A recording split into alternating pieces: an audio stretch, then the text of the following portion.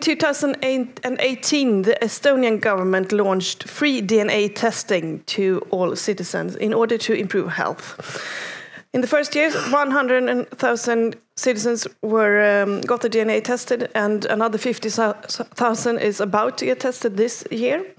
And that means that the Estonian government is the first government in the world to offer genetic information services to their citizens.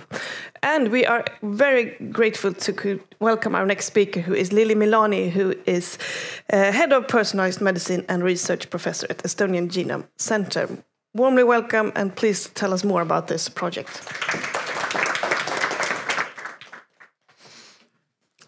Right, thank you for the introduction and the invitation to speak here. I'm really sorry I missed yesterday's sessions, but I heard you've talked a lot about AI, and you've heard about the genomics revolution and the pricing of DNA sequencing and general DNA analysis technologies that allow us to actually start thinking of genotyping or sequencing large proportions of populations.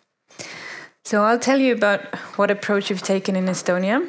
Although many different countries are launching the personalized medicine initiatives, the Estonian initiative is slightly different from what other countries are doing, as most countries are focusing on cancer and rare diseases. We would say that we've taken a more of a, not rich man's approach, but a more preventive approach, focusing on common complex diseases. And I'll tell you how we're doing this. So all of the work is actually focused around the Estonian Biobank, which was launched more than 18 years ago. And by then, over 10 years, they actually had recruited 50,000 participants. And we'd done a lot of research looking into the genetics of different diseases, because what was collected was DNA, plasma, cells were frozen down, and health records were extracted, and questionnaires regarding health and so on. So this data set was actually used for research for many, many years. But then in 2018, we decided to take it to the next level. And we had actually said basically that we know so much about genomics that we could start returning results to individuals. People are ordering genetic tests from different companies, and what they get is not very well regulated. So we decided to put something on the table that could be the Estonian Personalized Medicine Initiative. And we actually then got funding from the government, 5 million euros, to recruit 100,000 individuals. And quick maths, that means 50 euros per person. So we can't even think or dream of DNA sequencing. But I'll tell you what we decided to do. Generally, the work of the Estonian Biobank is regulated by the Estonian Human Genes Research Act. Data is not allowed to be used for criminal purposes or insurance purposes. They all sign a broad informed consent form that allow us to update the records from different sources. And the Biobank is really open for research. Just need to get ethics approval for a study and get access to data for research. Thanks to the broad consent form, we've actually been able to do electronic follow-up of the patients or participants. So over the different years, we've been linking regularly to the population registry, causes of death registry, cancer registry, myocardial infarction registry, and many other registries, and the main single-payer health insurance fund, the database, the different diagnoses, procedures, drugs that have been prescribed and purchased, and so on. So we have a fairly rich set of phenotype and health-related data for all the participants.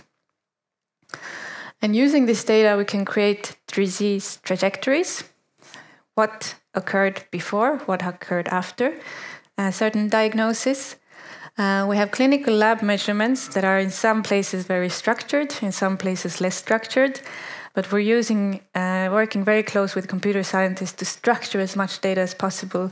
And the free text records that are usually a headache, we've structured a lot of that as well, and search for co-occurrence of terms, for example, a prescribed drug and the correlating side effect and so on.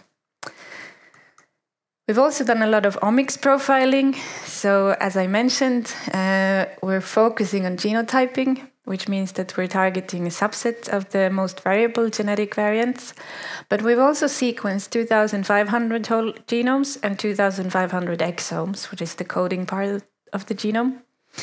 And the rest are then genotyped. We've done epigenetics, we've done transcriptomics, metabolomics, proteomics on subsets of the cohort. The genotyping array that we used is the global screening array from Illumina. And based on the 2,500 genomes and exomes that we've sequenced, we picked up 2,500 loss-of-function mutations in the Estonian populations.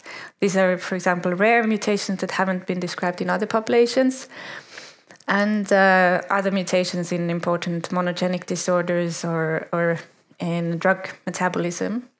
So these 2,500 we added to the array, but otherwise it's a broad backbone. So it contains about 540,000 genetic variants across the genome, just to cover all the chromosomes. Then there's a clinical content for 112,000 rare mutations that have been associated with rare diseases, and pharmacogenetics and other monogenic disorders. And then there's some QC and fingerprinting and blood group testing variants. So in total, we screen for 700,000 genetic variants for 50 euros per sample. And therefore, our approach is that we combine these different layers of data. So when we have 2,500 whole genome sequenced from the Estonian population, and we have the 700,000 markers genotyped in all the individuals, we can do what is called DNA or variant imputation or long-range haplotyping. So we can fill in the gaps, basically, by statistical methods. This is, of course, always validated if we find something clinically very relevant. And using this approach, we have designed a personalized medicine initiative that targets rare mutations for monogenic diseases and polygenic risk scores for more common diseases, because behind common diseases, there are hundreds of genetic variants. And using these 150 and soon 200,000 samples, we've decided, and we have data and research protocols for targeting prevention of common chronic diseases, such as type 2 diabetes, cardiovascular disease, and breast cancer, maybe more towards the rare side. We've designed a pharmacogenetics pipeline using genetic variants that are known to influence drug response. And the last part, the rare diseases that many other countries are targeting, is not really part of this project, but the Estonian Health Insurance Fund has covered exome sequencing in the clinic since 2014 for children with rare and difficultly diagnosed diseases. So they cover the cost for the child and both parents. And this is really what personalized medicine is in Estonia at the moment.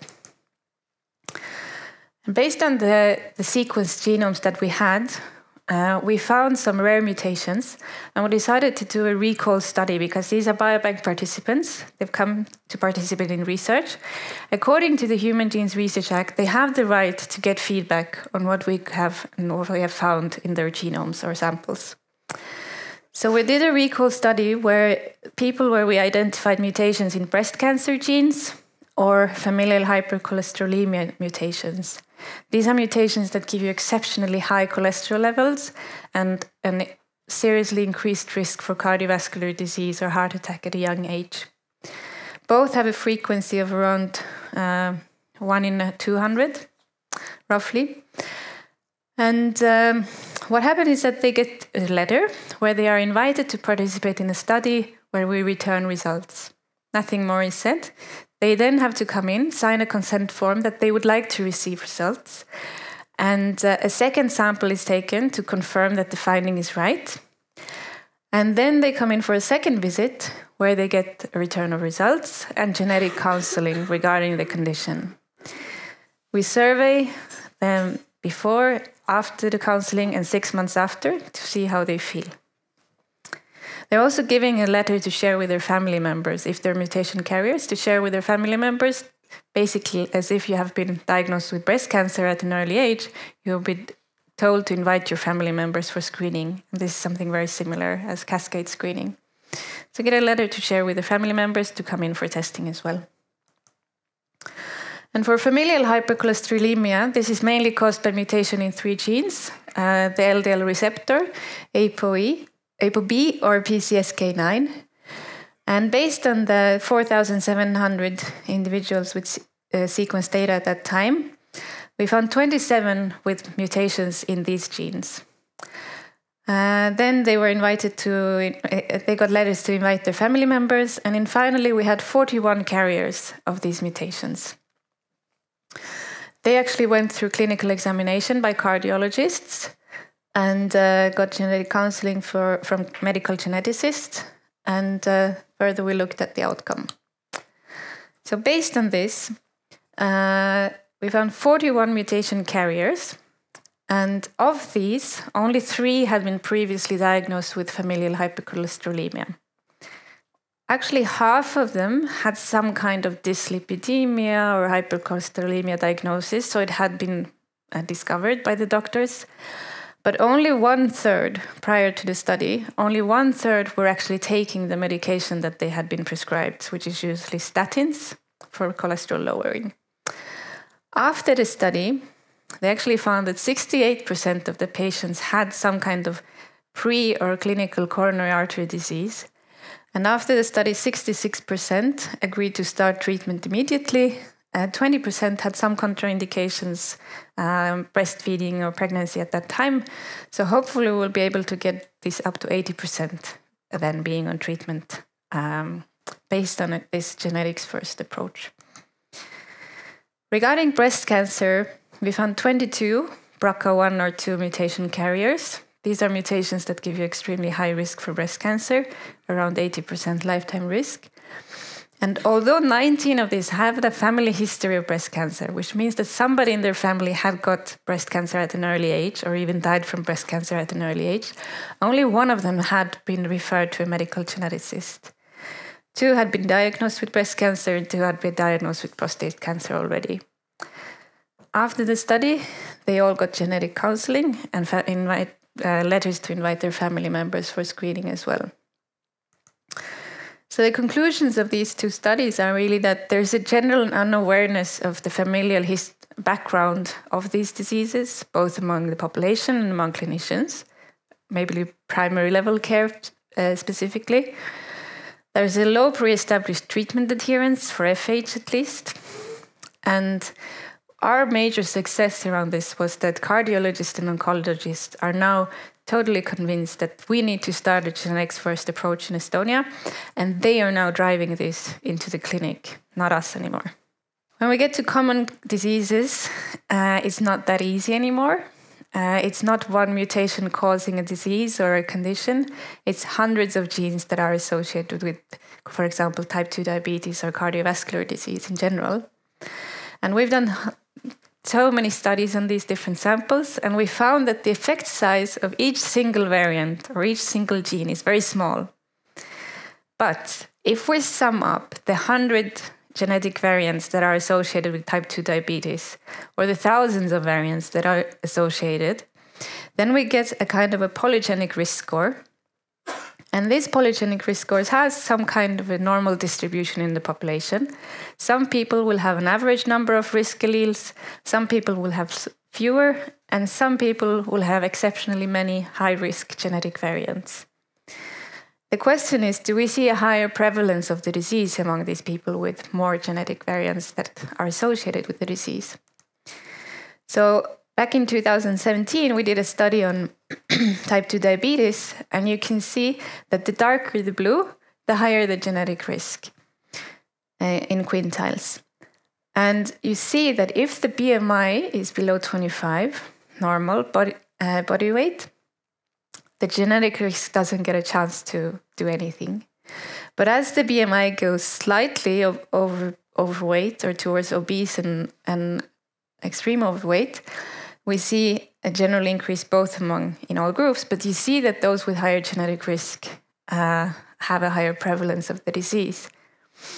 But the question is, this is the prevalence of it. Can we predict as well? So how about incident cases? So looking at incident cases, again, the darker the blue, the higher the genetic risk. You see that over just a 6-year follow-up period, there is a several-fold difference in the incidence of type 2 diabetes among individuals with higher genetic risk.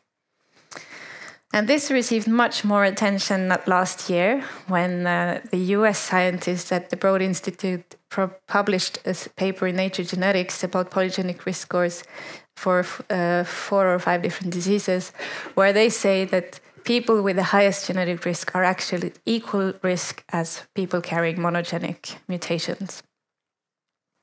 And you can see, for example, the difference that people with a top genetic risk here on the right, 10% of them have coronary artery disease compared to 2 to 5% in the general population. So we've also done a polygenic risk score for coronary artery disease and checked if this actually predicts cardiovascular mortality among men and women separately.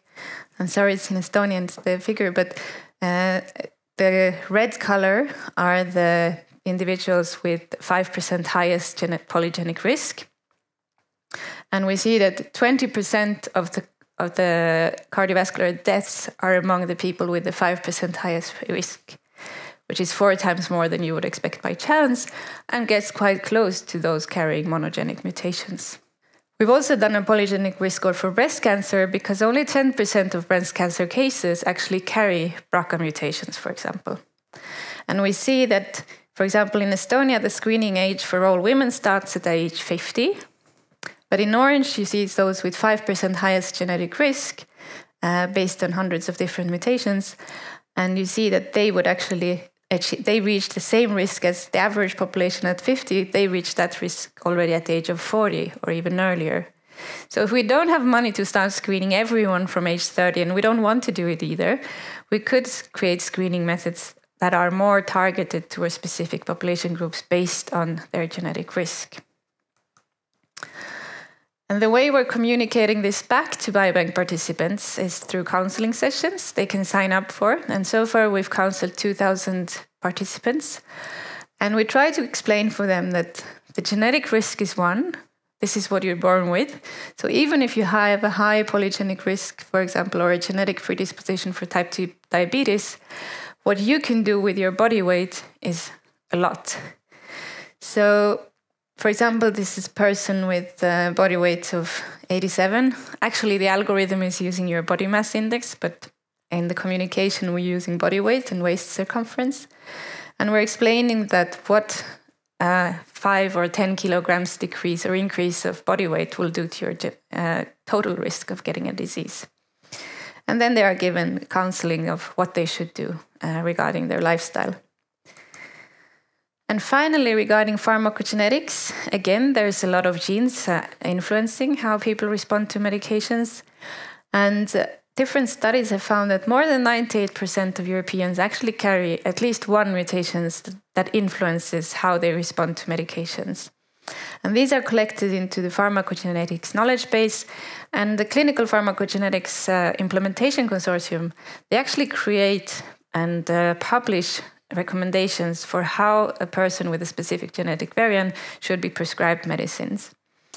So we decided to take the genetic data that we had and all these recommendations and translate the genetic information into clear guidelines for drug prescription based on what is published so far. It was so challenging, so we wrote a paper about it. But finally, what we did was then to compare whether you had, from left to right, whole genome sequencing data, whole exome sequencing data, genotype data from the global screening array, or genotype data from another array, and how much of these different genetic variants that you could pick up. And the major learning from this study was that the global screening array actually picks up a lot of what whole genome sequencing does, and it definitely outperforms whole exome sequencing because it could cover regulatory variants that are important as well. And these are then the kind of pharmacogenetic passports or reports that we create for the biobank participants. So they find out which genetic variants they carry, which means that they are, for example, slow metabolizers for a specific medicine and would need lower dosing compared to the average population. And this is an example from a female who came in for counseling, and she had actually struggled with depression for many years. And she found out that she's a slow metabolizer for the gene enzyme CYP2C19. And this one she sees, it actually metabolizes escitalopram and sertraline, which are two very commonly used antidepressants. And she told us that when she got these medicines, they first worked really well, but then soon she started getting very severe side effects, like she would turn her head and she couldn't see and the picture is not following. Or, for example, getting aggressive and agitated and different things. So I had to keep switching the medicine. And she was really impressed to see that, but this is actually written in my genes. I wish the doctor had this information when they started my treatment. So in many places, medicines are still prescribed on a trial and error basis. And the amount of evidence that is now increasing regarding how much this genetic information can help improve treatment outcome, they can help save the healthcare costs, and they reduce side effects from medications as well. So the final question is, how do people respond? When we sent out our press release about launching this project, we got featured in many international newspapers, and they always found this ethicist saying that this is not good because people will get agitated and worry too much. So we did surveys before, after, and 6 months after the genetics counseling sessions. And they filled in surveys in a participant portal. And I'll just skip to the results. So the immediate response after finding out and getting counseling that you have a breast cancer mutation or familial hypercholesterolemia, the general response from all participants was that they appreciate the return of the results. One found it a bit difficult to say, which I think is normal when you found out that you have a breast cancer mutation. They generally felt calm, not too worried. They received the information they received as they rated it as valuable and informative, and all of them found that they received enough information. So this is a 40-minute counseling session with medical experts in the field. And this is just a figure of the emotion scales that they reported. And in blue, you see the ones that found out that they have breast cancer mutations. And in red, you see the ones that got broad feedback about the type 2 diabetes risk and what they should do with their lifestyle or pharmacogenetic reports and so on. So, of course, we see slightly more worry, tense, and upset among the ones with breast cancer mutations, slightly less calm, but it's not that extreme as some people would claim. I don't know if this is something specific to the Estonian population, that they are generally very calm and laid back. We would definitely need to test it in other populations as well. But for us, this is extremely good results. And generally, they found it all understandable, valuable, not too difficult to understand or irrelevant at all. So our future ideas, we can't counsel 150,000 or 200,000 people in our lab. We have about 7 people working on it full-time right now. And it needs to move out into the healthcare system. So this is definitely our idea. There will be businesses popping up to do this counseling for people because they want it. And our question is, like, do we actually need to do face-to-face counseling for breast cancer mutations and rare monogenic disorders? Yes. But for telling a person to exercise more or explaining the pharmacogenetics report, we're considering working with startups who do, for example, automated personalized videos, or just having a portal where people can sign in and play with their body weight. What if I stop smoking? What if I lose 5 kilos? And seeing how their risk drops, making it more interactive and online, of course. And we need to create some kind of a combination of these different options. So these are the different collaborators in the whole project. I would say the major visionary behind it all is Professor Andres Metspalu, who launched the Estonian Biobank back in 1999-2000 and has been the one with very brave and big dreams and bringing together teams that can execute. So thank you for your attention. If there is time for questions.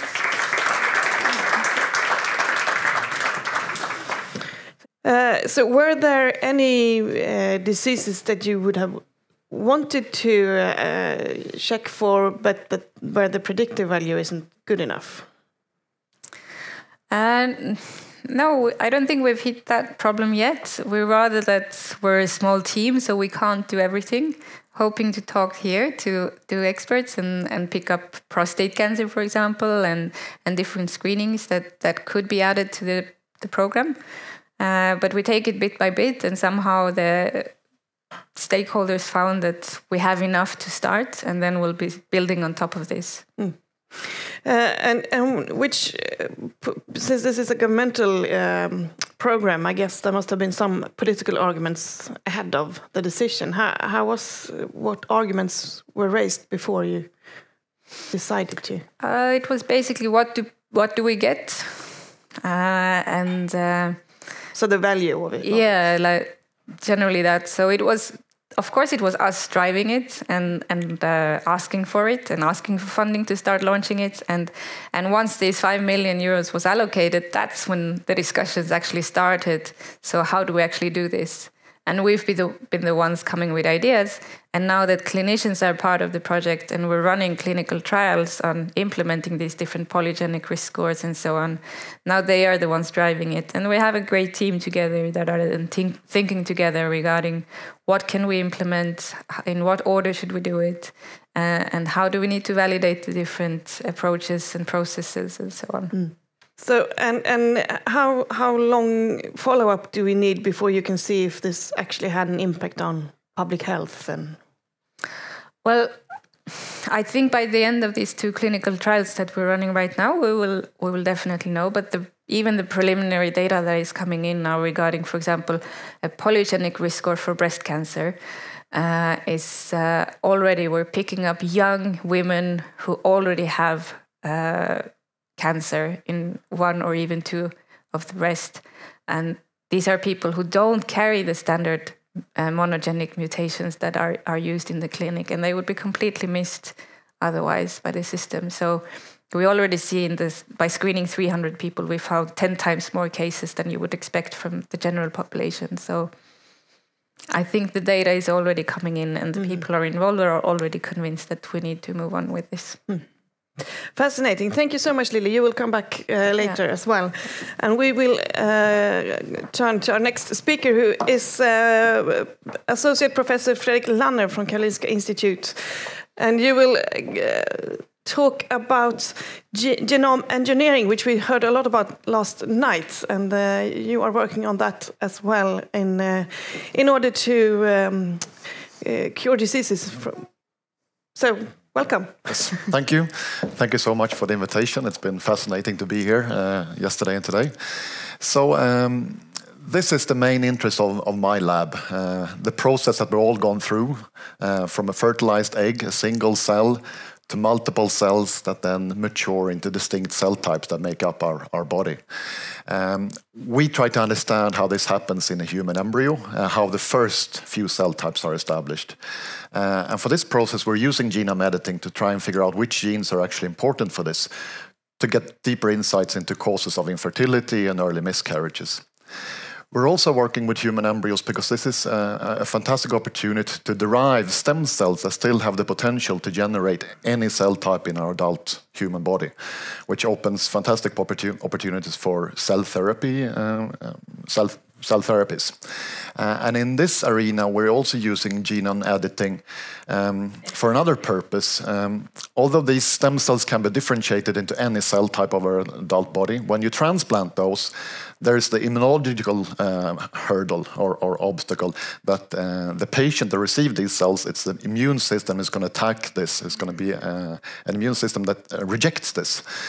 So what we've been doing is actually engineering these starting materials, these embryonic stem cells, so they don't have the proteins that the immune system recognize. So we should be able to transplant this cell into any person without having the immune reaction. I will not talk about my own research today. Instead, I'll talk about the opportunities of genome editing in human embryos or in germ cells to actually prevent disease from occurring. So not treating disease, but preventing disease. And I'll briefly review the technology, CRISPR-Cas, that sort of facilitates this. I go through the history, how this has sort of gone from discovery to implementation into embryos, with the purpose of trying to treat or prevent disease. So hopefully you've all heard about CRISPR already. So there's been an explosion in this technology since it was discovered in 2013, or described in 2013. And there's been a lot of both scientific and public press around this. Me and other researchers working with this technology were early on asked, is this going to lead to designer babies?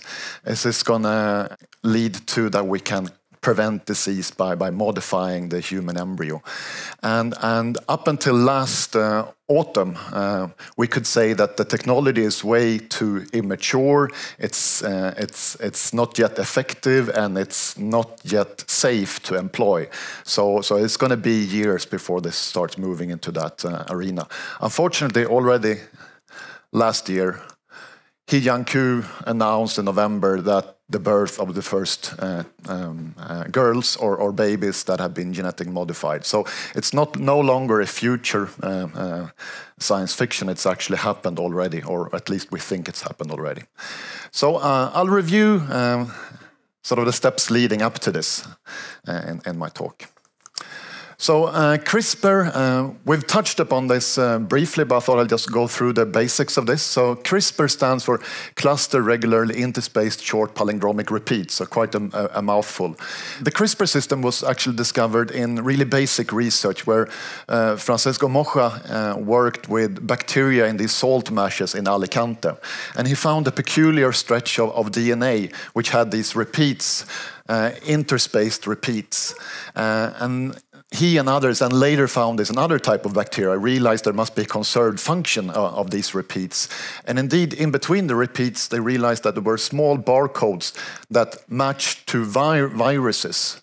And it's then been worked out that this is a bacterial immune system against infecting viruses. So when a virus infects, if the bacteria has a barcode that matches the DNA of that virus, the virus is going to be recognized, and the Cas protein goes there and chops the DNA into small pieces and it eliminates the virus.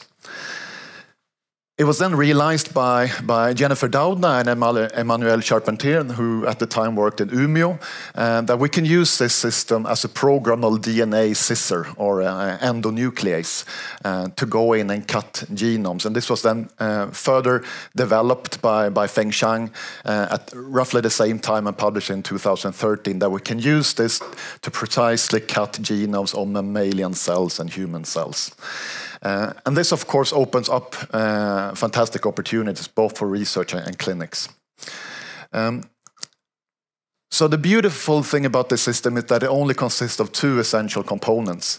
It's the Cas9 enzyme, which is highly efficient in cutting both DNA strands, and then target specificity encoded in this single-strand guide RNA. And there had been previous systems where the specificity was encoded into proteins, which is really cumbersome to work with. Whereas designing a short single-strand guide is very easy. We can synthesize it, as we heard of yesterday. So this makes the technology really accessible. So what CRISPR does, so the Cas9, then it recognizes a specific site, it cuts it, and then it's up to the cell to repair this. And this double-stranded break can be repaired basically by two mechanisms. The first is non-homologous end joining, and here the cell glues up the DNA, and this gluing process is not perfect. Usually it introduces a couple of nucleotides or removes a couple of letters, and this will mutate the gene if it lands in a gene, so the gene will be inactivated in most cases. The other way that the cell can repair this is through homology-directed repair with a template. So if the cell has a homologous template that it can use during repair, it can make a more seamless repair without errors. But this also opens the opportunity of introducing new stretches of DNA or changing the DNA. And actually, this would allow us to correct a disease-causing mutation. This is now rolling into somatic gene therapy on a fantastic scale, so modifying adult cells. So these modifications would not go and be inheritable to the next generation. Germline editing, on the other hand, there you would modify either germ cells or the early embryo so that this would potentially be carried on to the next generation. And this is what I'll talk about. So the clinical application of human germline editing. When it comes to safety, the main problem with this is unpredicted effects on future generations. So that's what sort of distinguishes it from somatic treatment. If you treat the disease, that can be inherited to the next generation. But if something bad happens in this treatment, also that can be inherited to the next generation. Whereas if you change something in skin cells or blood cells, it primarily affects that patient and it will not be sort of extended. The main safety aspects are off-target effects. So here's the worry, is that the CRISPR construct would cut elsewhere in the genome, and that cut may lead to another mutation that is harmful. Early on it's been, or perhaps right now it's more overestimated, the danger of off-targets. We're realizing more and more that off-targets are more rare than we thought early on, but it's still a concern, of course. What I think we should be more worried is on-target events with unintended consequences. And this could either be that we're trying to correct a specific mutation, but we accidentally introduce another mutation into that gene, and that would of course not be good. We could also be correcting exactly like we're expecting to correct, but we just don't know enough about the genetics, and we are unintentionally introducing a harm, because we just don't know enough about how different alleles and genes interact. Another aspect that is relevant both for somatic and germline editing is mosaicism. If you were to target the human embryo at the one-cell stage, you have the cell is shortly after that is going to divide into two cells. So if you have the correction happening at the two-cell stage, you might have a correction in one cell but not the other. And you don't want that to sort of, you wouldn't like to transfer such an embryo back to a mother where half of the cells are corrected, the other halves are not, or possibly where you even have half of the cells are corrected, the other halves are actually further mutated. So mosaicism is a big problem that needs to be addressed. Another argument that often is sort of discussed is the slippery slope argument. How will we decide what disease we can sort of use this for, or what application we could use this for? In surveys that have been sort of deployed, there's quite a high acceptance to use this for severe genetic disease. But of course not so for non-therapeutic modifications. And this can seem like a quite easy decision, but really there's a gray zone in between, and where should we make this line, which is quite complex. There's also, of course, the argument about accessibility of the technology. This is inherently going to be expensive. So is it just certain countries, certain populations that would have access to this technology? This, of course, needs to be discussed, and who would pay for it? From a societal perspective, one should probably think about the fact that preventing a disease altogether, in contrast to trying to treat the disease later on, is probably going to be in the long run cheaper for a lot of disease. So costs are also quite complex. And then I think the major sort of discussion, and also from my perspective, is genome engineering versus screening of embryos. So we already know if a couple have a genetic disease in their family, we can screen embryos after IVF and see which embryo is carrying this specific allele, and try to ensure that we're not transferring that embryo back to give rise to a baby. And for most genetic disease, we can actually do PGD. So there's question, why would we need to try and correct if we can select instead? What I would like to emphasize there is that IVF and PGD is not very effective. If you're lucky, you might be able to collect say 10 eggs that are fertilized offered with an IVF cycle. Then approximately half of those will develop to a blastocyst, which will be ready to implant in the uterine wall, where you could biopsy. So then you're down to 5. Then if you then have a genetic mutation to screen, then so perhaps you're going down to only 3 available embryos that potentially is healthy. Then the success rate of transfer and giving rise to a birth is usually 30%. So the likelihood that you're getting pregnant is actually quite low from each cycle. And several couples may not even get pregnant, although they have the opportunity during the selection. So what if we could safely correct the cells? So instead of having 2, 3 embryos, were 5 at the transfer. So I think that's an aspect that would be important. So it's not really CRISPR versus PGD. If CRISPR were to be employed, it would really go hand in hand with PGD, because we need to make sure that the correct change has happened. Yes, next I would like to just briefly review the scientific papers that have emerged in this field, where they're trying to move in and evaluate, can we do this safely and efficiently? And the first paper was published in 2015 by Chinese researchers, and they basically just wanted to see, is it possible to go in and modify a gene that is linked to beta thalassemia? They didn't try to correct it, they just want to see, can we target it at all? The effect or the results from this study was that the efficiency was extremely low. They had a lot of mosaic changes, and they had extensive off-target effects. So it really illustrated that this is difficult to do in human embryos. It's not as easy as just translating it from a mouse or a primate directly into human. This paper, of course, initiated a lot of ethical discussion and concerns, rightfully so. Have we opened a Pandora's box that we don't really want to open? One aspect I'd like to sort of emphasize is, unfortunately, this study was not published in a high-impact journal or really a sort of prestigious journal. Instead, it was published here, and you can see that the review process, it was submitted on 30th of March and then accepted 1st of April. So really sort of question how much of a review did actually go through here. Although I think this is an extremely important paper and really sort of set the baseline. Then there were 2 more Chinese papers following on that sort of reported more or less the same. It's really hard to make these changes in a safe and effective manner. Both those papers. So they show that this is very difficult to do, and it's far from something we could sort of employ clinically. The next 2 papers that came started to try and address these issues of efficiency, mosaicism, and off-targets. The first is another Chinese paper. This is a really beautiful paper where they use a new type of technology, base editors, that does not cut both strands of the DNA. Instead, it goes in and selectively change one nucleotide to another. So in this case, they could change an A to an G, and this would correct the mutation. This has a lot of benefits. So since you don't have double-stranded breaks, there's less risk of on-target mutagenesis. You don't need a template to correct, which makes it more efficient.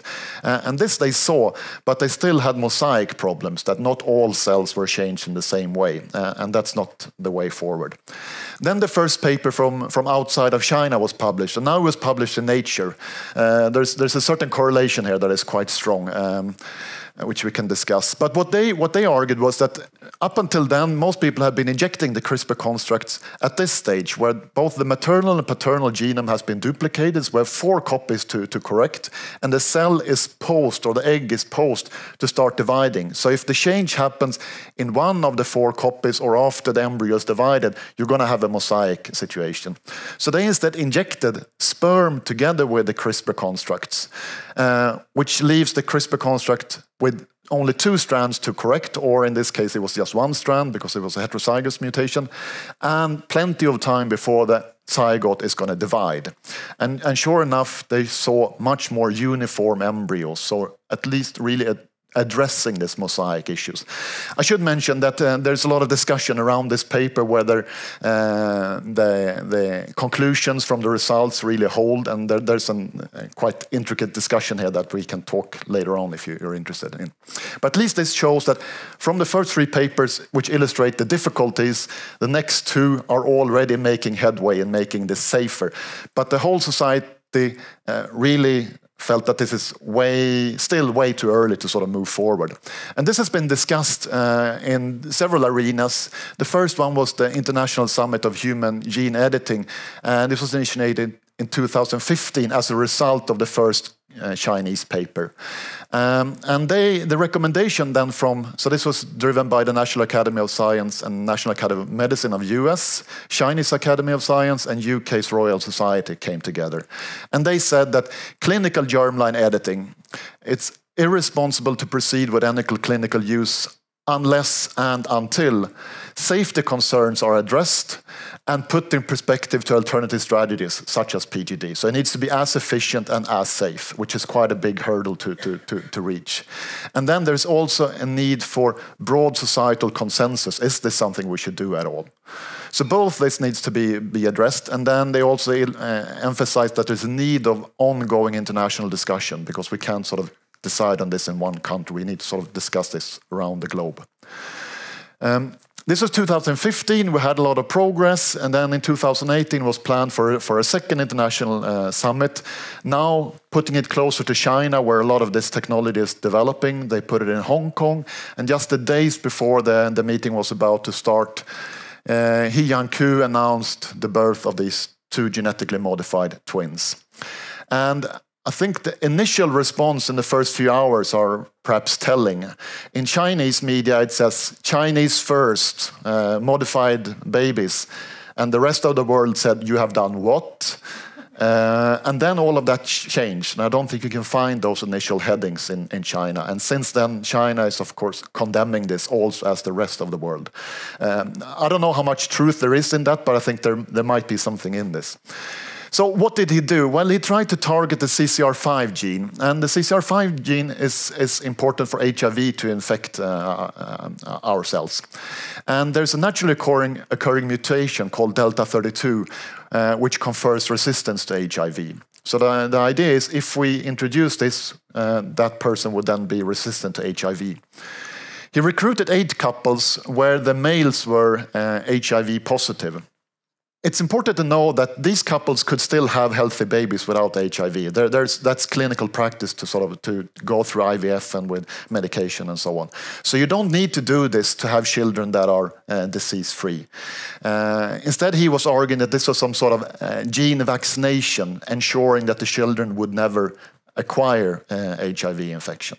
Ethical permits appear to be fraudulent, and there does not seem to have been any independent review of this study at all. And everything was performed in utmost secrecy. He was scheduled to talk at this international symposium. It was discussion whether he should be allowed to talk or not, but the organizer decided it's good for him to present so that the world can see what has actually happened.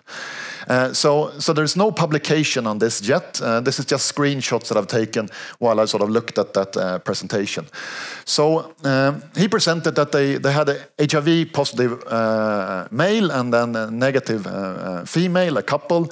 They performed injection of the CRISPR construct together with sperm, so an ICSI injection. And then at the blastocyst stage, they took a biopsy of 3 to 5 cells, looked at the genome to see do we have off-targets and on-target changes.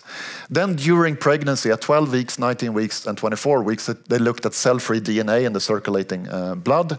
And then they also sequenced these 2 babies when they were born. And what he's reporting is that actually he didn't see any off-target effects at the blastocyst stage in this embryo, which gave rise to the baby that they now call Nana. They had one off-target effect in one of the embryos, but this off-target change landed in a region where it doesn't have a gene, and we don't know of a regulatory function. So probably it would not cause something, but we don't know, of course. That's off-targets. On-target changes. So remember, the naturally occurring change is a 32 nucleotide deletion. What I saw in embryo 1 in Lulu is that on one strand there was a 1 base pair addition, on the other strand there was a 4 base pair removal. So nothing like the naturally occurring allele.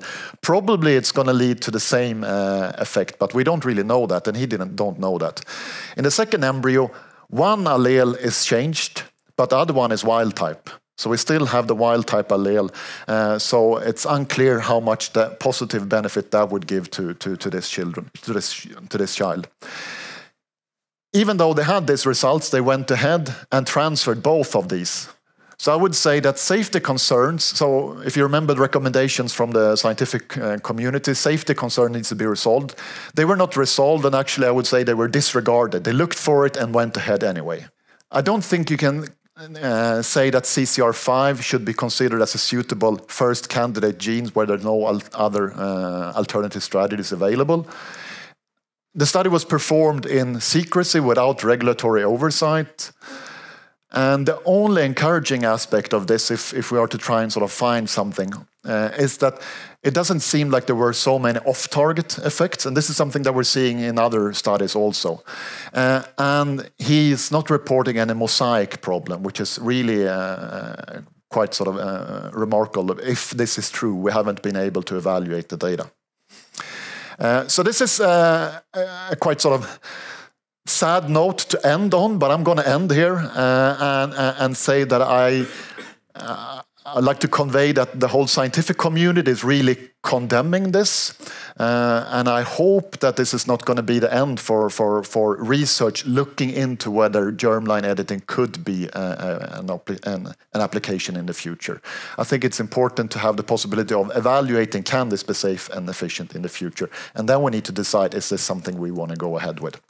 But I'm sure we're going to hear a lot more about CRISPR, that's for sure. Thank you.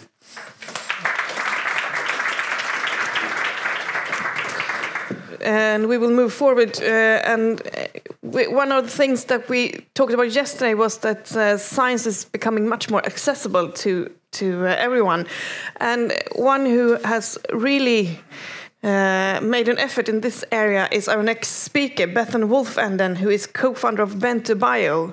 And warmly welcome to tell us about your experiences in this area. Thank you.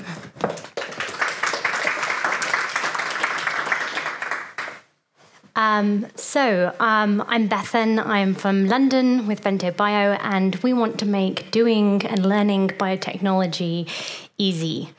Along with my co-founder, we actually started out of iGEM, which Andrew mentioned yesterday. Over the course of a summer when we were undergraduate students, we built a genetic circuit that enabled the bacteria to degrade microplastics, and it kind of worked. And at the end of the summer, we're like, wow, this was so amazing, and we want to carry on doing that. But at that point, we were kicked out of the lab. So Philip is a computer scientist, and you'll have noticed that synthetic biology likes to draw parallels between what computing used to be and what labs are today. And we were really inspired looking at the evolution of computers over time, and we got totally fascinated by this idea of, okay, well, you can buy a little computer for $30 and start learning how to code, and actually that's what Philip did at 12. He started to teach himself how to code. What would that look like for biotechnology? And this is our initial response. So we've built this portable molecular biology lab. It combines standard tools that you can use to take a DNA sample, extract the DNA, copy a particular gene, and then analyze it. You can do basic DNA barcoding. It's nothing fancy, but it's in a new format, and it's cost-effective, and more so, we're saying that anyone can access it. We actually have people from researchers using it, and they're using it for sequencing in the field with the portable MinION from Oxford Nanopore, all the way through to people that are using exactly the same equipment in high schools. So it's really exciting. We've got researchers in the field, and then also 14-year-olds using the exact same equipment. And part of this inspiration for the product was coming out of the DIY science, the DIY bio community. And one of the things that I'd like to try and do today is talk about what DIY bio or DIY science is. Last time I was in Sweden, I was at Stockholm at a biohacking, body hacking conference where for 900 krona they would inject an RFID chip into your hand. And then I was at the opposite end talking about lab techniques and molecular biology. And there's a lot of different terms for these different types of communities. And I think what I wanted to get across today is that this DIY bio or this biohacking, it isn't a homogeneous group. There are lots of different communities that are partaking in this. But for the purpose of today, what I'd like to focus on is the people who are engaging it from a molecular biology point of view. I took a look at the reports from the last couple of years, and it was interesting to me that 2 years ago there was no mention of DIY bio or DIY science, and then last year you mentioned it 6 times. And one of the stories that came up is the way that biohacking is kind of seen in the media. So there's this story from last year where a company founder injected himself with this DIY treatment, and it caused a lot of controversy, and he didn't have ethical approval.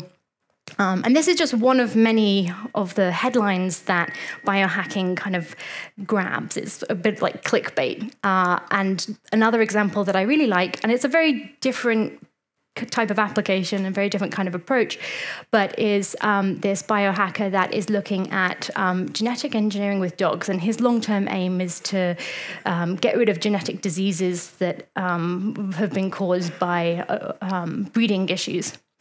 And I wanted to share these because these are the ones that are like, oh my God, that's crazy. What is this biohacking thing? This is really dangerous.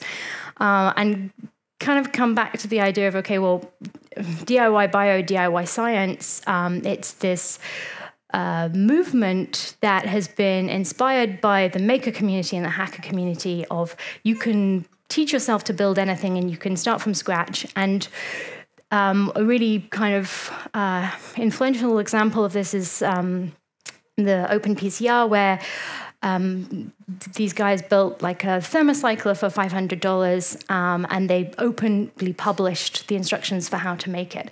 So it's bringing that maker ethos into molecular biology and saying this is something that can be democratized. And just going back to that point about not a homogeneous community. So there are different groups around the world, there are different types of terms, and this was one of the meetups that I went to in Switzerland. And amongst this crowd of people that all kind of consider themselves DIY scientists, there are lots and lots of people with PhDs and backgrounds in molecular biology. There are artists, there are lots of sociologists. We used to joke that there were more people in the room studying you than there were people that were being studied. And it's really a big variety of backgrounds and of intentions and of interests. And there are spaces around the world as well. They're called biolabs or makespaces or biohack spaces. This is the one in London. The London group, a lot more armchair philosophists than some of the other groups around the world, and each space has their own kind of culture. So the one in like California is a lot more entrepreneurial. People going around being like, "Your idea is that could be a startup." Whereas, for example, one of the most prominent ones in New York, GenSpace, they do a lot around education and classes, and they offer, for example, super like with the clicker, like a biohacker boot camp where they teach you the foundational principles of biotechnology, and they have a whole bunch of other classes as well, like looking at genetic ancestry and actually digging into that and saying, okay, let's look at how genetic ancestry is put together, and let's really understand what's coming into these ancestry profiles that you see. So in the US, the FBI have been kind of quite involved in this DIY bio community, and out of that has also come these meetings where there's been these code of ethics put together by the groups. And there's actually 2 different sort of code of ethics. There was one in the US and one in Europe. And I don't know if you can see the text there, but a lot of the words and the kind of principles that Stefan mentioned yesterday about AI, in terms of transparency and sense of responsibility, come up in these code of ethics. So, but I was invited to talk about what are the risks and what are the benefits. The CRISPR kit that Andrew mentioned yesterday is also one of those things that caused a whole bunch of controversy. It was crowdfunded through a platform called Kickstarter.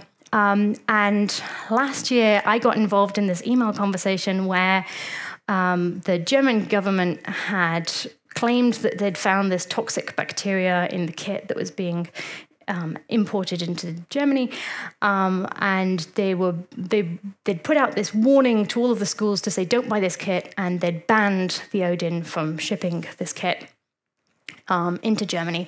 So there is this question of, okay, practically, is the material dangerous? How do you manage biological materials, and how do you control and regulate that? Now, it's contentious as to whether or not those bacteria were actually in the kit. It could also have been a move on the German government to be like, we don't like this, we don't want this CRISPR kit in our country, and we're just going to block it. But I'd like to raise that actually I don't think this is a DIY bio issue. This is logistics. There are shipping procedures and methods for transporting biological materials, and these can be applied equally to DIY biotech consumer products just as well as they can others. And this was kind of used as an example of why DIY bio or biohacking is bad, and actually it was just maybe a bad practice of quality control. And actually, as a side note, the Odin are also doing this frog engineering kit as well now.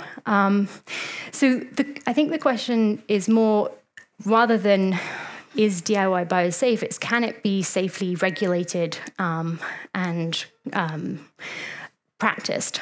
And a really interesting example is that a whole bunch of individuals in countries where genetic engineering is regulated, where you need a license to be able to practice it, individuals are applying to the government for their own license to practice genetic engineering. So a friend of mine who lives out in Australia was very recently just granted the first certificate to practice genetic engineering in a garage in Australia. So she applied for that. So my argument there would be, well, actually, just like the rest of science, this can be regulated with the same types of principles that we're using.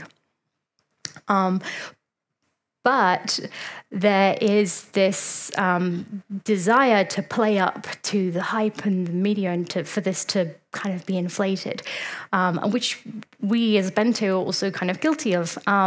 So about 2 years ago, George Church also mentioned yesterday, a prominent geneticist described Bento as this Apple II movement. And we get all of these emails from people who think that Bento Lab can be this magic DNA box, and the questions they ask us are like, can I do an HIV test with this? Can I look at genetic diseases with this? And the question that I get almost like a couple times a week is, can I do a paternity test at home? I want to do private home screening of paternity. Is that possible? I find these questions really challenging because in a lot of the cases, it's like, well, in theory, yes, you could do that, but do you want to trust your own results? And the idea of cost and the amount of time that it's going to take are very difficult to communicate. That actually some of these projects are very long, intensive, time-consuming projects. One of the things that we do is we offer these DNA barcoding, genotyping workshops. People come to us similar to GenSpace, and throughout the day we go from extraction of DNA from a saliva sample through to let's take a 23andMe style marker and look at your propensity to memory performance or bitterness taste testing. And one of the things that's so amazing about these workshops is that they provide this great forum for discussion of what does this mean and where did this come from. So with the memory performance, you're actually looking at the genetic studies that showed these genetic relationships. And I had a really interesting conversation with one dad who'd done 23andMe. He'd taken his wife's DNA and he'd done 23andMe for her as well. She didn't want to, but she was like, yeah, sure, go ahead, do what you want. And then he was like proudly telling me, but my daughter's data is protected because, I didn't submit her sample. And I was thinking, well, you've submitted both you and your wife's DNA. Her sample is out there. And I was having this conversation with Stefan yesterday, is that there's this network on what people that are getting involved with genetics struggle to understand is some of the wider implications. So your DNA is linked to all of the people that you're related to. And these workshops, and I think one of the huge benefits or assets of DIY science is providing a forum to have those types of discussions, to really engage with bioliteracy. And I mean, there were some other kind of exciting benefits as well. So this is one of my favorite examples of one of our users. He is David, somewhere at the back, a retired chemical engineer who collects fungi in Wales. And he has started using DNA sequencing techniques to re-barcode some of the samples that they're collecting. And there's an issue within mycology of species having been incorrectly misidentified. So they're taking this technology and they're using it as an add-on to the samples that they're collecting to add in and include more data. And I think that this is a really interesting example of DIY science because unlike some of the headlines that do grab attention, it's not so much a focus on we're doing this new technique in a different environment or outside of the lab. It's a value add to an existing biological practice. Another example is a person that I'm working with in Australia who has a parrot and bird company. He sells macaws and parrots. And he wants to be able to tell his customers whether or not the bird is male or female, which is a really, really easy DNA test.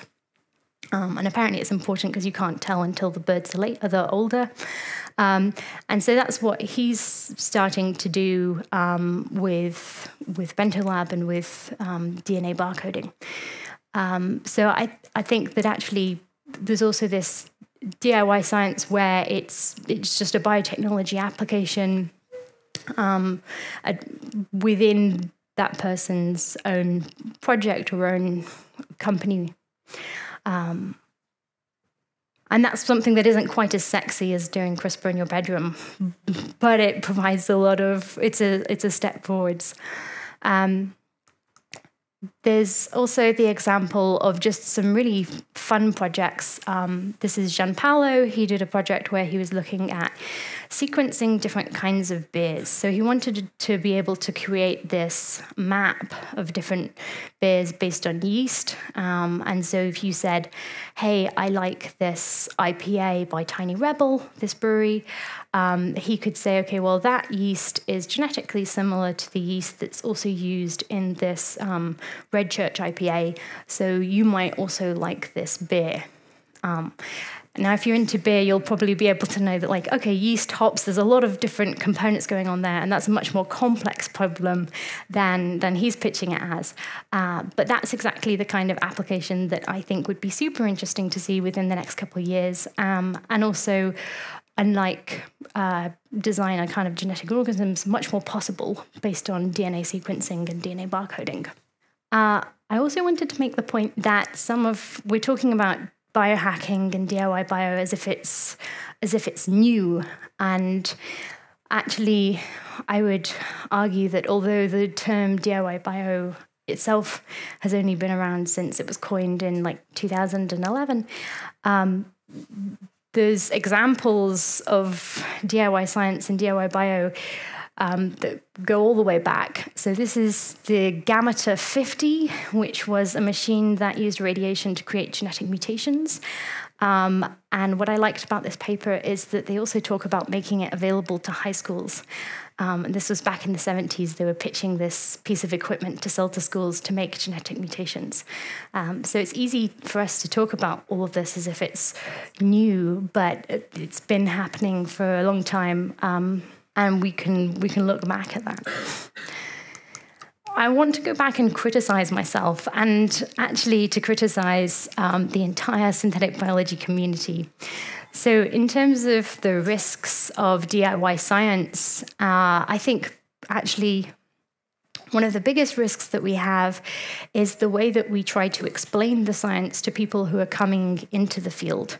And we use this metaphor of biology being technology, which is totally not true, because we understand just a fraction of what biology is compared to the way that we use technology. And these metaphors are helpful early on in terms of introducing people to the concepts, but I think that they're actually also really damaging, because when you start talking about, I can do CRISPR at home, what can you actually do? Like the CRISPR kit from the Odin, I've done it. It's exciting to have access to that technique, but the end result is actually not that sexy. You get little white colonies on the plate, and it's a world away from you having your own tiny unicorn, which is what you want, right? That's what you want when you do biohacking.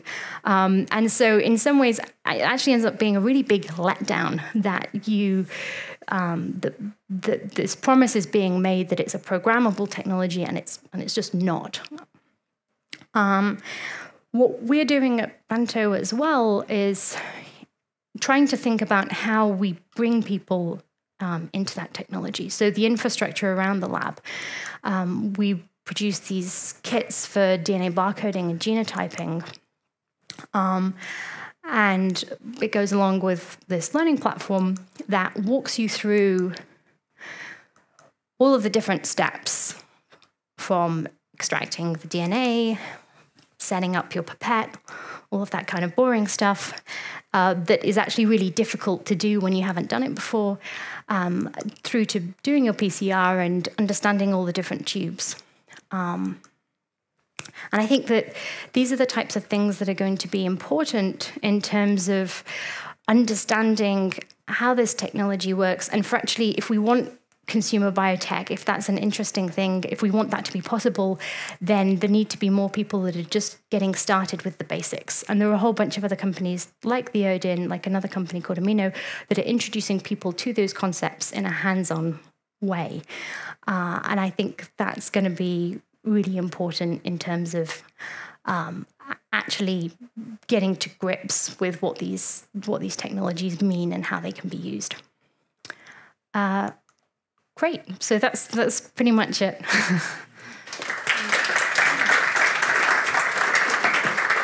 Oh, yeah.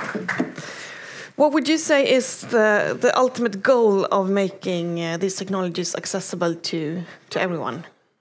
I guess it comes down to a question of right. Should individuals have the right to have access to this technology? And my answer would automatically be yes, just in the same way as it would with every other technology. I think that there should be cautions in place for misuse, but ultimately I think that everyone should have the right to whatever technology is created. Mm. You said that you had a bit struggled to answer these persons who want to, for example, do paternity tests at home. But what do you answer? How? We answer technically yes, but let me talk you through the process and some of the reasons why. Yes, but you shouldn't. Kind of, yes, but you shouldn't, or yes, but this is what that would actually look like. And this is, and in some scenarios, like with the, we say, I can't give you a paternity kit. If you wanted to go out and build your own, you could. I would add these caveats, but we don't provide that. So the answer is always technically yes, but here's some context around that. Mm-hmm. And what's the reply on that? It varies. Some people are very disappointed we won't provide the reagents. And some people go ahead and give it a go anyway. Do you see that some of them have a very specific purpose? Is that the normal thing to have, that people have a specific purpose for why they are want to have the Banto lab, or is it just, or do they just want to play around? For a lot of people, it's I just want to touch and access the technology and see what's being talked about and what's being discussed. For some people, it's I have this intense desire to answer this question, especially if they have a medical condition. And then, as I mentioned with like the fungi and the mycology people, it's them saying, well, wow, this technology applied to my interest would be super interesting, and I could see so much for that. So several different driving forces here, I see.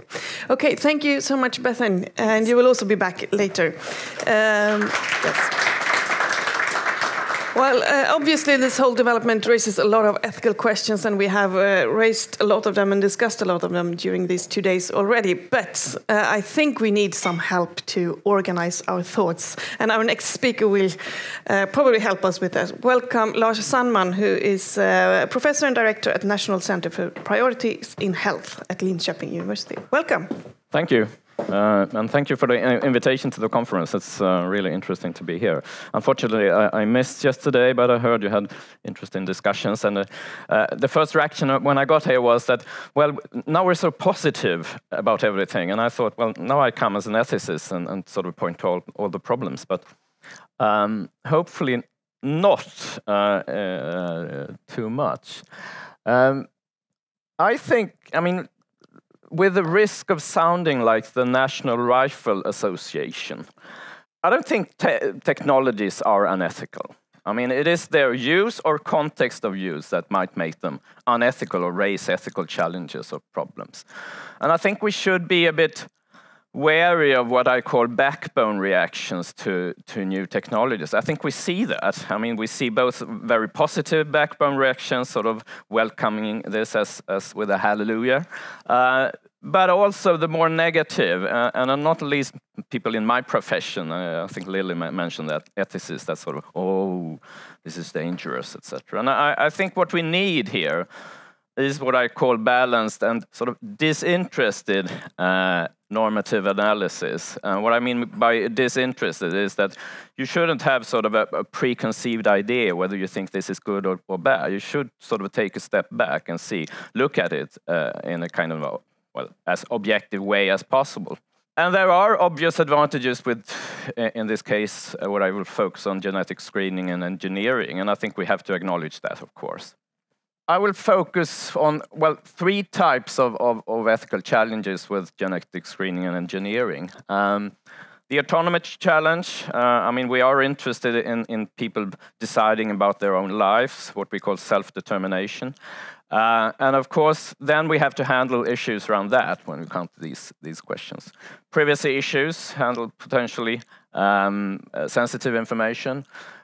Issues about distributive justice, how should we distribute or use the scarce resources we have, and especially if we look at this from a healthcare perspective, and that is mainly what I will be doing here. I will be looking at this from a healthcare perspective. And then, of course, we could discuss all these long-term consequences, and Frederick mentioned those. I mean, the idea of designer babies, perfectionism, will this lead to discrimination of those people who don't fix their genes, the idea of human dignity, the whole discussion about enhancement, should we enhance our sort of human capacities if we can, etc., etc. I will not touch upon that. It is tricky material, and it is very nebulous, and we don't have any good ideas where we should go there.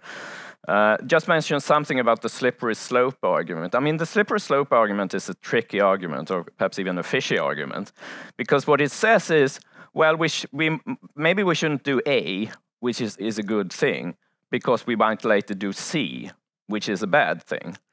I mean, the obvious response to that could be to say, well, let's stop before we do C then, instead of stopping before we do A. And I think that is something we need to take into consideration. And if we think that we can't stop development, then, I mean, the slippery slope argument doesn't fulfill any purpose anyway. So I think we have to discuss, in a sense, each technology and its specific use. Today, I will be the traditional ethicist. I will indicate a number of problems or challenges. I will not give any solutions. I think there are solutions. I think that's an important thing here when we talk about ethics. I know that my colleagues often raise challenges, and I think that's an important aspect of our job. But I think we could also, I mean, by pointing to value conflicts, we could also see where should we go? How should we balance these values against each other? So I think there are solutions to a large extent. So, starting with autonomy. Autonomy is often interpreted in terms of what we call self-determination. The idea that we should be able to decide and act in line with our own authentic, what we call authentic values, preferences. We should have then decision competence, etc. When we talk about some of these things, at least when we talk about the genetic screening, it's not just sort of perhaps an informed consent to a predefined offer. Rather, we will get a lot of information, and we will have to decide how to relate to that kind of information. And one of the challenges here is that even if information is generally very essential for self-determination, we need information in order to decide how to act and in line with our values and preferences. It's not necessarily the case that more information makes us more self-determinate or more autonomous. It could be the other way, and we see a number of information challenges. We've seen within decision science that we have a number of so-called framing effects. The way we present information will make a difference to how people react. For example, whether we present information in a negative or positive way seems to make a difference. Whether we present something as a loss or as a gain will make a difference. It seems like if we present that you will lose something, you will lose your health, people are more actionable than if we say that you will gain something, for example. We've seen that if we give more data, that will affect people's actions, and they tend to become more cautious if they get more data rather than less data. Presenting risk in terms of relatives rather than absolute seems to be, people act more on a relative risk information than on absolute risk information. And we know generally that people have trouble interpreting risk information. So, it could also be the case that even if we have a sort of correct information, it sort of is stifling for information or for action. I will return to that. And we seem to see that people connect what we could be viewing as irrational on information. We give them information, and we have some idea that based on that information and based on their own values and preferences, they should be acting in a certain way, but they seem to be acting in a different way, and that might be a problem. So, looking at genetic screening here, so these broad panels, if we have very broad panels with a lot of information, maybe we need to have a discussion beforehand. What information do you want to take into consideration? What kind of information do you want to have? Who should decide on that, of course? Should it be sort of the healthcare system that decides that we will only give a specific information that is, in a sense, actionable within the healthcare system? There is some treatment. Or should we give a more broader perspective on the information? How should we do with incidental findings? How should we do with findings of unknown significance? Should that be transmitted? So there are sort of what kind of information to actually transfer to the patient or the person here. Given the framings effect, how do we present this information? Do we have to have a number of different ways to present information in order to understand it in a good way? I mean, we might use the framing effects if we want to manipulate persons or patients to act on this information in a specific way. And that is something we have to take into consideration, of course. Talking about risk information, in this case, we have sort of a risk for something, we have some kind of impact of this something, and then we have a time frame. And of course, if we are given the information that you have a 90% risk of developing a highly lethal condition in 10 years, well, that seems to, well, we should do probably something about that. But what if this will occur in 50 years? Should we still do something about this? Or how should we act if it will have a longer time frame? If it's just a moderately severe condition, should we act on that? If it's a small risk for a highly lethal condition, etc. So, I mean, these combinations are, of course, sort of might lead to different actions and might be more or less difficult to interpret for the person. This knowledge of potential future disease, even a severe, might make us avoid things that could have benefited us now. So, I mean, we've seen that if you get the information that you will develop a rather late severe disease, you might abstain from having kids, for example. and you might have benefited from having these kids, so it might seem a bit irrational to make that choice, in a sense. So how do we deal with that? Other types of potentially irrational choices. I've talked to genetic counselors, and they have now found examples where people, when they find out that they have a gene for breast cancer and get pregnant with a female child, they abort. So that would seem like an irrational choice. I mean, first of all, we don't know if that child might have developed cancer, of course, but also there is quite good treatment for breast cancer, so high survival rates, etc. So how should we act on this information, of course? And we've touched on this. Information from screenings is, of course, also relevant for genetic relatives, and how should we deal with that? I mean, generally the take on in the healthcare sector has been that, well, we don't seek up these relatives and give them the information. But I mean, it's out there, and the more information we get and we see relatives acting on information, this information will have to be handled, etc.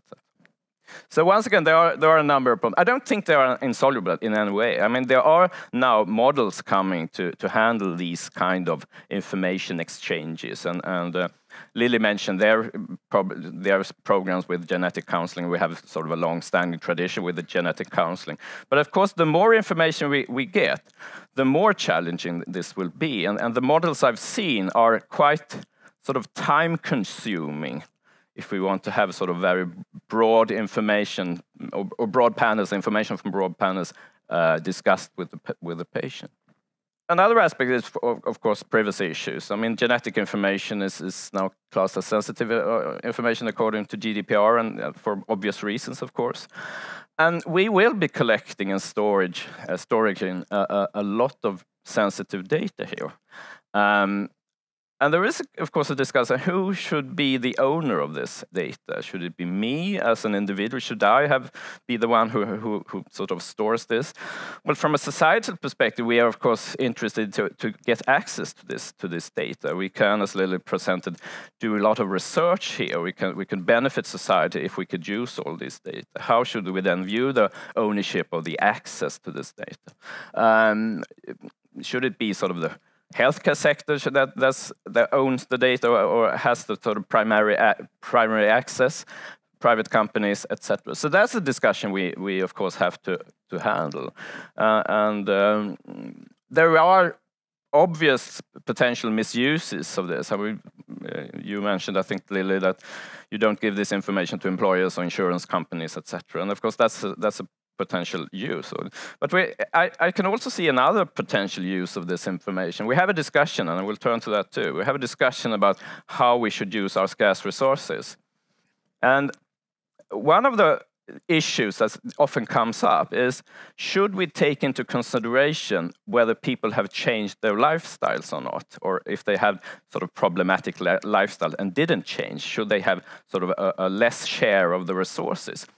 So if you use the information that Lily presented, for example, here we have a high risk, which in combination with a lifestyle choice of not losing weight, we will have sort of a high risk of developing a condition. So we could use that information to say, well, you didn't change. You didn't change your lifestyle. You had this information. You were given this information. You decided for some reason not to lose weight. So you get last in the queue. I mean, it could be used in that way. And when we have scarce resources, that discussion comes up. So once again, something we have to take into consideration. So let's turn then to the distributive justice aspect. We know we have resource constraints. We have what we now see an increasing gap between needs, demands on the one hand, and available resources, both in terms of financial resources, but also in terms of staff. And interestingly enough, when we look at this, you might think that it's demography that sort of drives this resource gap. Well, it seems like it's not mainly demography. It's perhaps more raised expectations, new technologies raising this. And that is, of course, something that is challenging. And we try to handle this by finding some kind of principles or aspects to take into consideration. We work often, most healthcare jurisdictions of a welfare type, I might add, try to distribute resources following some kind of combination of what's the need of this in relation to this condition or this patient group, what's the benefit of this treatment, how cost effective is it, and we might also add other kind of aspects like budget impact or the rarity of condition, whether this could be self-care, etc., etc. And we have some kind of idea of equality here, so we should have kind of equal access to resources or treatments for different conditions or diagnostics, etc. And of course, I mean, how should we then prioritize access to large screening programs? Here we have, I mean, there is a cost, obviously, associated with this screening, both in terms of the testing, but also in terms of the counseling, etc. How should that be prioritized when we have limited resources? I mean, one thing, if we focus on sort of severe diseases where we can do a lot of good, that is one thing.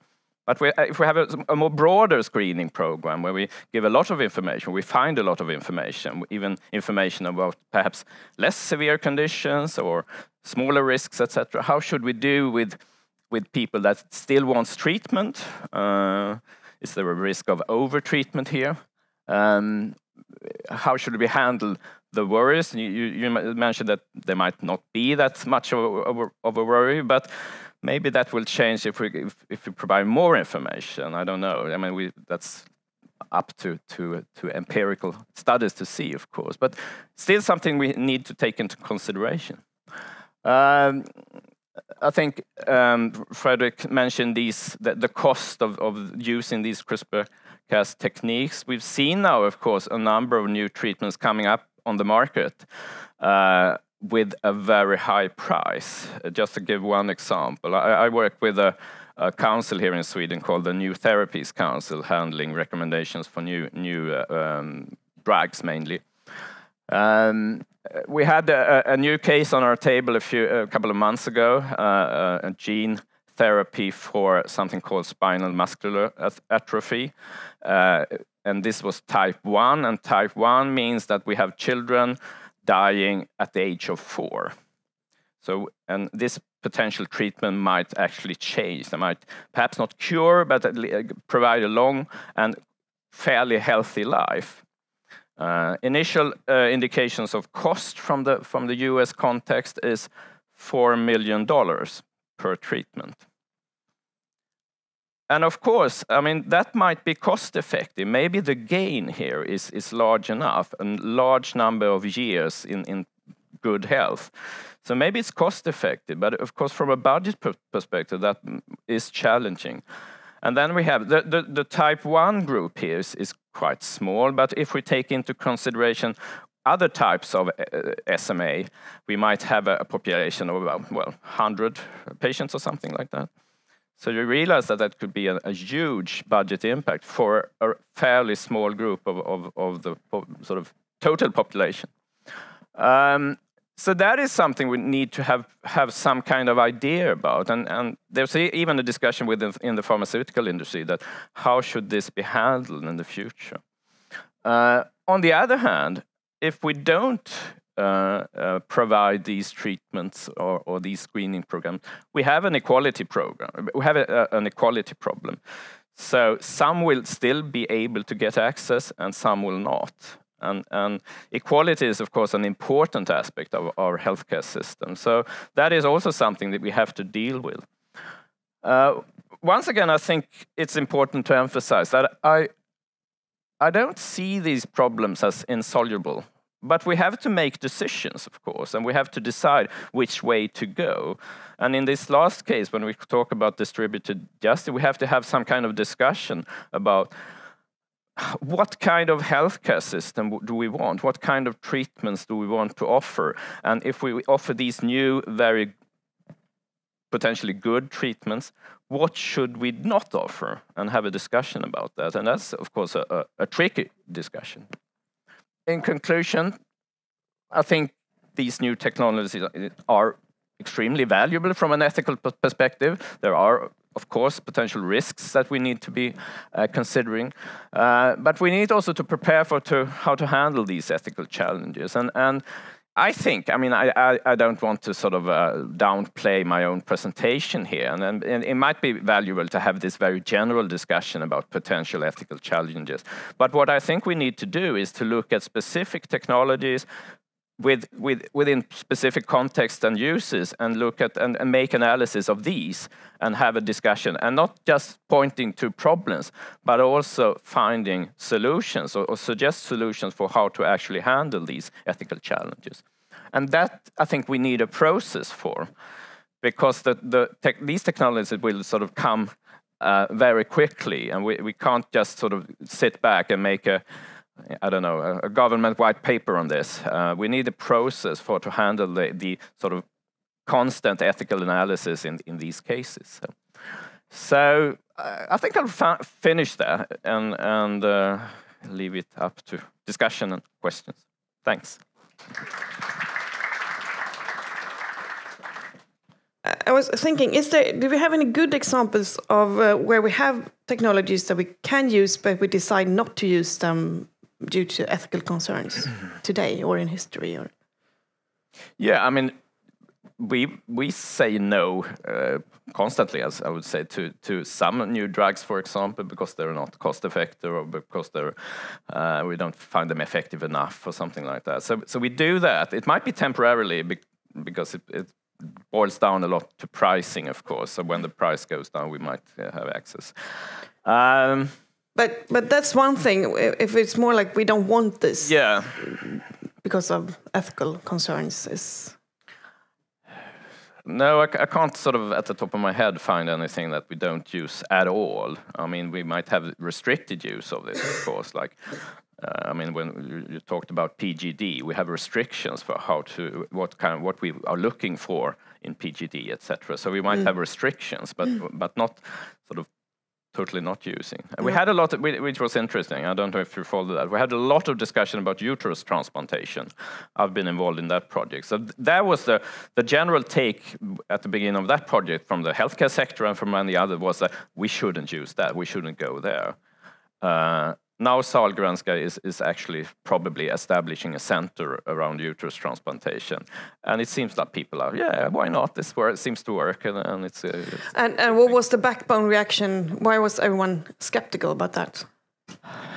I'm not sure. I think it was a combination of different things. I mean, I think IVF or assisted reproduction has always been sort of associated with some kind of backbone reaction of a negative kind when new methods come up. There was a discussion, should we actually put money on this when there's a lot of other needs? And also some kind of idea that, well, here we have cowboy surgeons, and we don't like cowboy surgeons. So I think it was a combination of different things.